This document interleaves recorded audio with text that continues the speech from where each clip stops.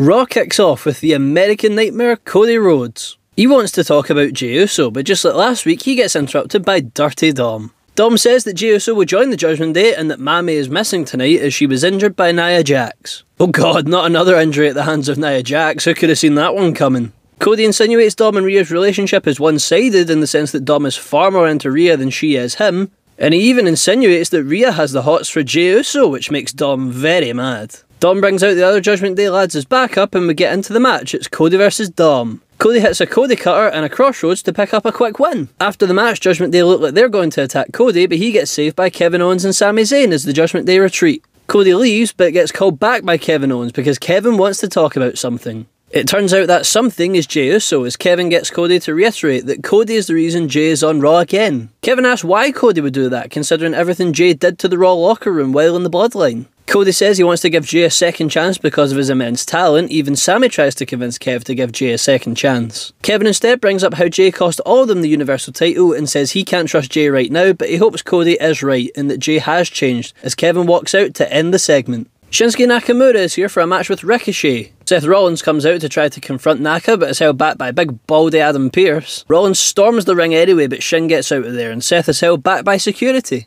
Ricochet arrives and we get into the match. Finish comes on the outside when Naka tries to use a chair but Ricochet super kicks him and takes the chair off of Naka and smashes him with the chair instead. Ricochet moans to the ref despite blatantly hitting Naka with the chair and gets his comeuppance as he gets his leg smashed in and gets a Kinshasa to the baldy napper.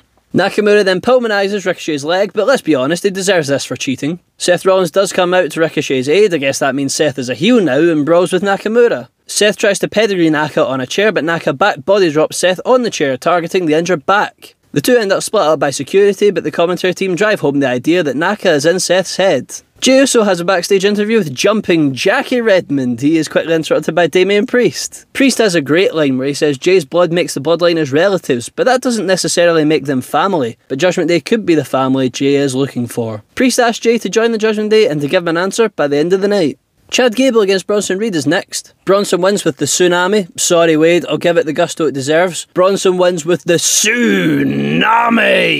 And celebrates. JEY USO confronts Kevin Owens backstage as SAMI ZAYN tries to play peacekeeper. Jey tells KO to say what he thinks to his face as Kevin tells Jey he thinks he will join the Judgment Day because he can't do anything for himself. Sami gets both of them to chill out. Kevin says he doesn't care what Jey does because KO won't trust him anyway and says he's leaving. Sami tells Jey he has a big decision to make and leaves Jey to think about it. The new NXT Women's Champion Becky Lynch is here to defend her newly won title. First though, she cuts a promo saying what winning the title means to her. It means she is a Grand Slam champion, but Becky wants to elevate the title to a new stratosphere. She offers an open challenge and gets interrupted by, yep, you guessed it, Natalya. Natalya says she is a hard worker and deserves a chance. Becky says she wanted to face a young up-and-comer. Natalya says Becky is a hypocrite because she jumped the line and disrespected the up-and-coming talent in NXT, tell her when she's telling lies, and calls Becky a ginger witch, and to me that's too far, that were diabolical, send the dirty get off.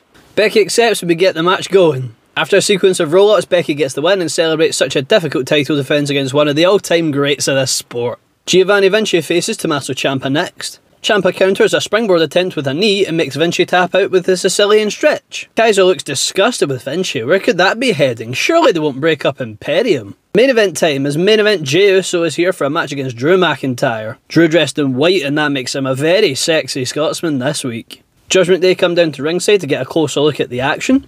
Judgment Day try to motivate Jey in the corner and he even fist bumps Priest, but it's a ruse as Jey superkicks all members of Judgment Day, confirming he has turned them down. He turns and gets hit by a Claymore as Drew wins the main event. After the match, Judgment Day beat down Jey and Drew McIntyre considers going back to save him, but he doesn't. Instead, Cody Rhodes runs out to help Jey as the duo dispatch of Judgment Day one by one to end the show with the faces standing tall. Thank you so much for watching my review of Raw this week. Please do your part and support the channel by liking, subscribing, and let me know in the comments what you liked about the show, what you didn't like about the show, and what you think that I can do better. Hopefully you stick around, and I'll see you all next time.